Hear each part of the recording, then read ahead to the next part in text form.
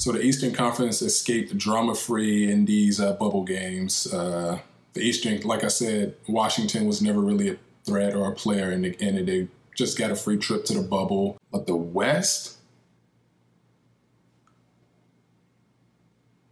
was a whole different animal. So Portland and Memphis wrapped up a little earlier, and this game was much, more exciting than I originally thought it would be.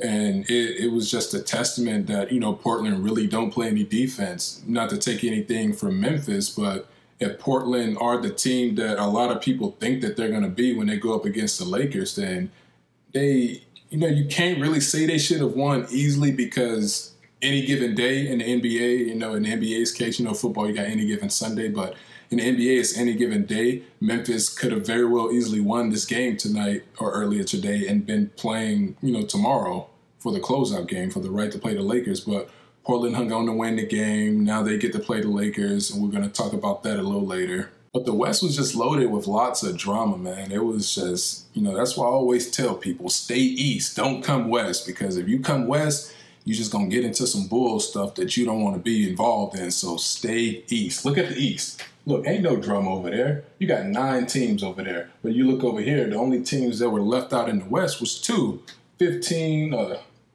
Golden State and, I can't even think of their name, Minnesota. Look at all that drama. Nobody want all that drama. But anyway, before we get to the playoff predictions, because I am going to do first round predictions, and then I'm going to do a separate video for second round predictions. So before we get to the first round predictions, I just want to give some honorable mentions to some teams that didn't make it. So like I said with Phoenix, they were the greatest bubble team of all time. They went undefeated, the only team in the bubble to do that. They had a great season to build on for next year. Hopefully, I'm a Laker fan, but I'm rooting for the Suns, man. It's been 10 years since the Suns were in the playoffs, and that was also 10 years ago was the last time the Lakers won a championship. But room for Phoenix, hoping that they can get in, hoping they can build off this. Monty Williams did a phenomenal job with that team, so let's just hope Phoenix can get back in, can get in next year, and just build off what they did in the bubble. The Memphis Grizzlies, they came in with a 3-game lead in the 8th spot. They put in a lot of work in the regular season before the pandemic shut the NBA down. That's something that we just keep saying a lot. But they put in a lot of work before the season was shut down temporarily. They exceeded expectations as well, because no one had Memphis on their radar in terms of making the playoffs, and they were that close to making the playoffs.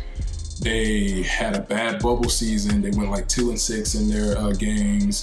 They won their last game of the season against Milwaukee to get in, but they are a team that's honestly on the rise. Now we got the San Antonio Spurs. They had their 22-year playoff streak come to an end. Dang, that is a long time. That is a long time. As the Spurs struggled before the pandemic stopped the season, I was asking Dan, how did this team get so bad? Because they had Aldridge and they had DeRozan. Of course, these two guys are not superstars, but they are players. They were all-stars, and they are players who, on paper, you would expect more from them to be at least a 45-win team in a tough Western Conference, 7 or 8 seed, having Pop as their coach. But the playoff streak of 22 years is over. It was an impressive streak. The last time they didn't make the playoffs was the 96-97 season. This was also the last time a Western Conference team, or in this case, 3 teams, made it to the playoffs with a losing record.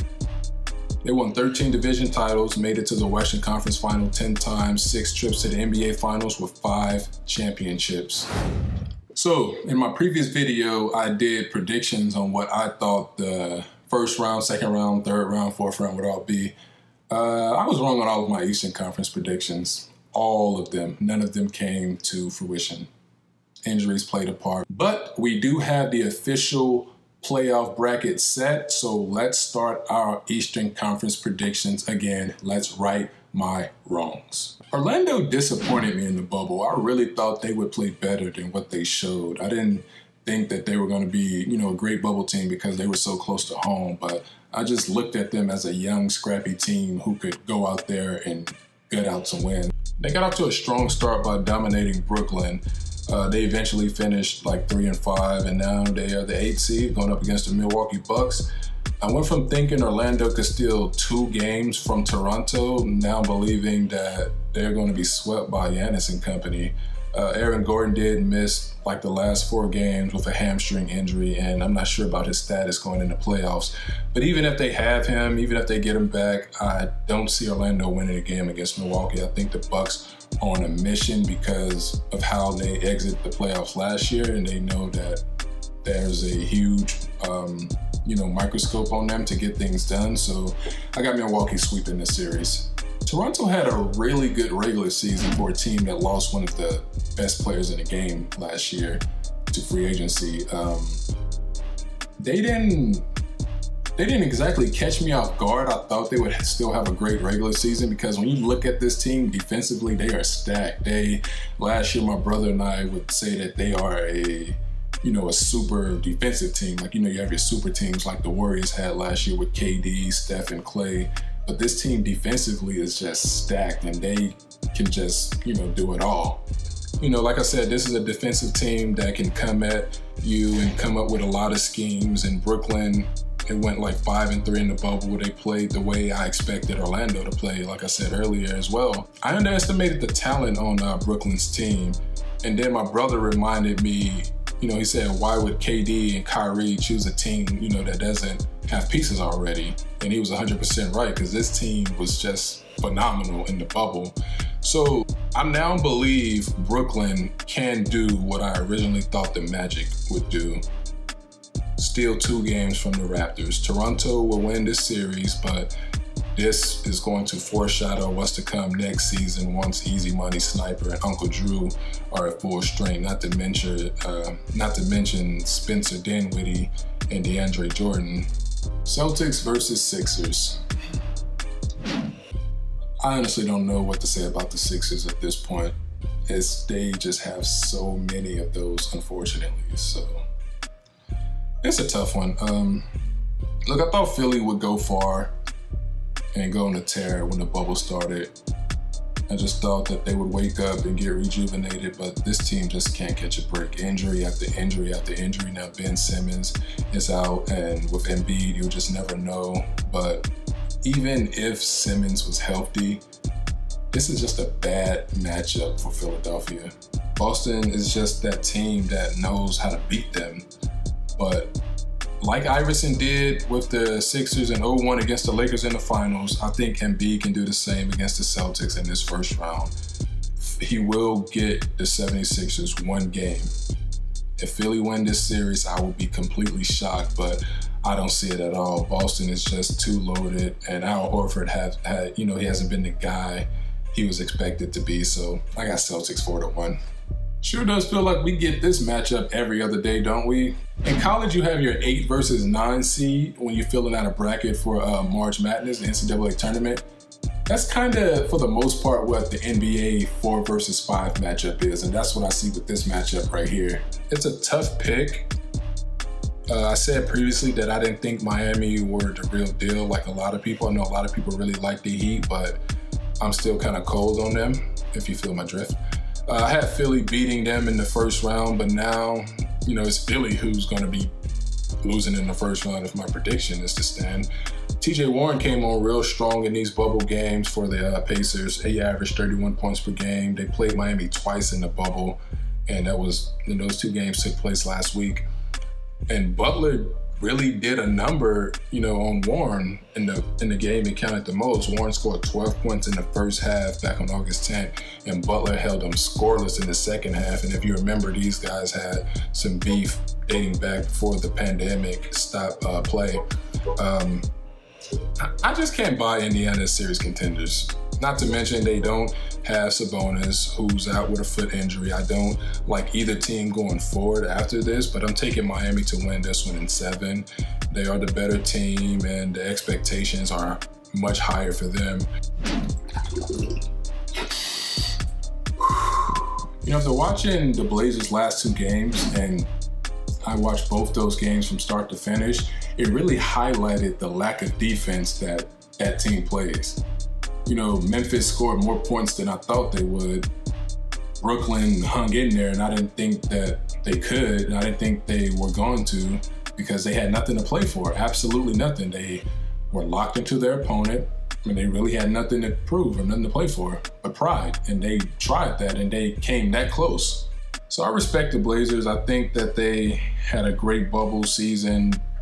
Dame was clearly the MVP. You know, you can argue Devin Booker because Phoenix went 8-0, but Lillard's performance and his, you know, what he did carried his team to the playoffs. Unfortunately for Booker, they didn't. So had it been Phoenix that made the playoffs instead of Portland, of course, Booker would have been the bubble MVP, but it was clearly Dame. I'm not taking Portland in the series as I was at first when they were getting hot, because I just see how they don't play any defense, and I think the Lakers' sense of urgency is just going to kick up. I think the Lakers understand what's on the line here. They understand what people are saying. A lot of people think that Portland are these major threats, but I just don't see it anymore. I think the Lakers are going to find a way to slow down the pace against Portland and be able to contain Dame.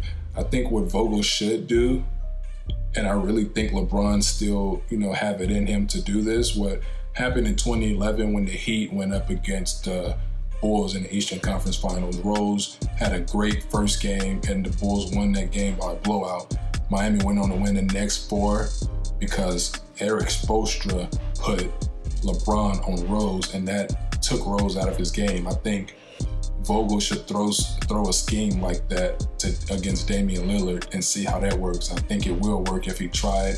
I got Lakers winning this one in 6. I still think it'll be a 6-game series. I'm not saying that Portland are not threats because they don't play defense. You know, obviously, if you are a high-volume offensive team, that can carry you to a 50-plus win season. And if Portland had an 82-game schedule and they played the way that they played in a bubble, of course they can win a bunch of games. But I think against this Laker team with the sense of urgency, they know for a fact that they have to contain Portland, and I think they will. I got Lakers in 6. This right here is just a bad matchup for Dallas. But I believe Denver or LA or the Lakers would have been a bad matchup. So the Mavericks were in an impossible situation. The NBA was off for 4 months, and this is basically the start of a new season because they had an off season. And I say that to say that Luka, you know, to give him credit, he's gotten so much better. This is technically the season where he should be finishing top 2 in MVP voting and possibly winning it. The problem with this series is, you know, he's not going to be able to get out of hand because the Clippers are going to have a bunch of defensive schemes they can throw at him and contain him. And I don't think this will be a fun series for Luka. The Lakers are the team that laid the blueprint early in the year for how to contain Luka and knock him off his foundation. You know, clearly if you get physical with him, that's something that he can't appear to handle. And the Clippers are a much better defensive team than the Lakers, so I don't think this will be a fun series for Luka. I'm still going to give Dallas 1 game, but I think the Clippers are going to win this one in 5. I honestly wouldn't be surprised if this series ends up being a sweep because I don't think Dallas is ready for this LA team, or the other LA team. They're not ready for the Clippers. Clippers in 5. This is similar to the 4-5 matchup in the East. Difficult to predict because they appear to be so evenly matched. Utah, another team that did not have a great bubble season, and I did expect them to lose in the first round regardless. After beating OKC in the first round of the 2018 playoffs, I thought they would, you know, make the Western Conference Finals the next year, the following year. They seem to regress, and with so many teams such as Clippers, Lakers, Mavericks, I mean, you have so many that just keep getting better. And the Warriors next year, to be honest, if they're healthy, you know, once again, I just see Utah as another playoff team, another team that's just going to be in the dance, but going to go home.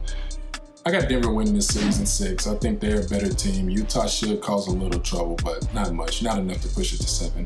This one right here has the potential to be the best and most interesting of all the first round series.